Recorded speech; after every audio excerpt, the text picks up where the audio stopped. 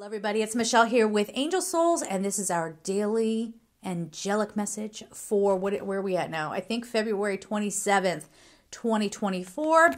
You can treat these as timeless. Whenever you come across this, it was the right time for you to see it. Yes. Okay, guys, I'm so happy for us. The past, I would say, week of readings, daily readings especially, it's been good stuff. Okay, so go back and watch those two if you want. So we have the Emperor here. The number 4. Let's talk about the number 4. When we talk about angelic numbers, the number 4 is often your guardian angel trying to get your attention. Now, there's a lot on that. I have a whole video that I posted a long time ago. Okay, it's on my channel. It's over there. It's angelic signs, angel numbers. So you can go over there and see. And I think I go through other signs too. It's been a while since I posted that, so I don't remember. But anyway, it's over there. I know there's angel numbers in there. So this is a day where your guardian angel is trying to get in touch with you. And with the Emperor card, first and foremost, I think this is you trying to find that strength within you. That confidence. Something kind of clicks. Something gets solidified. You are now in position. You are in your seat. You know what I mean? You're in, like, I'm getting the image of somebody who's like in a fighter jet. Like, they've trained. Now they're in the seat, strapped in, and ready to take off. Now, this could also be in combination with a couple of days ago. There were 2 days this past week or so where there have been 2s. Okay. The 2s, and talking about partnership and someone trying to help you, this could be someone who's in an authority position, okay, or someone who's older than you. I guess typically we would say this would be a masculine energy, and I agree with that, but we all have divine feminine and masculine within us. So this could just be someone who's in authority, okay, an authority figure somehow in your life. Now we have Uriel here. Archangel Uriel resonates with the energy of Archangel Michael quite a bit. Both are usually associated with the solar plexus. Uriel, though, the little bit of a difference here is Uriel's powerful, but it's being powerful from a place of wisdom.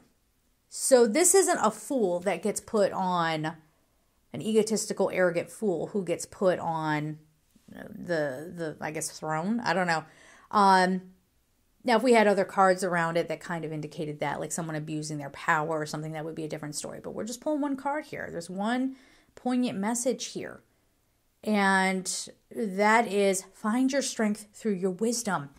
And when you get into that place, when you get into, maybe you're the authority of yourself, however that's working out for you. Again, I feel like with the past few days, partnership, I think someone may come and offer you something. That's definitely a possibility here. But this says stability and efficiency, taking charge of a situation, ambitious plans. You can't be the fool, okay? Don't bring arrogance into it. Don't bring ego into it. You know, I'm in charge now. Now I get to boss everybody around. No, that's not what we're talking about here. Now, if you want a personal reading with me, go to angelsouls444.com. That's how you get my typical standard readings.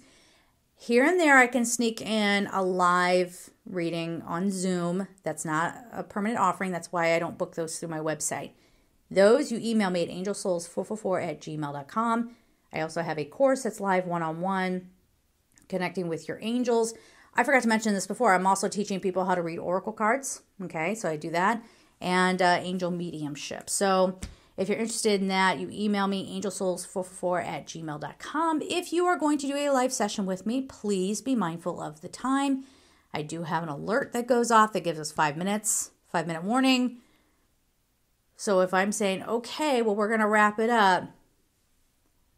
Okay, let's do that. Let's just wrap it up. So yes, there's a reason why I'm saying that. And I want to say this too. If it shocks you that I'm on camera and I'm saying this out there, I would invite you to, you don't have to be, I don't even think that's blunt. I think it's honest. And I think the world needs more of that.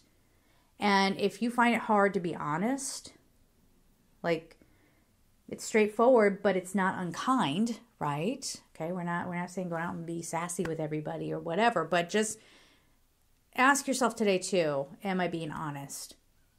Am I standing up for myself? Am I setting boundaries that are much needed? If someone has a problem or something to say about you setting boundaries or want to put some sort of twist on you setting boundaries in your head, noted.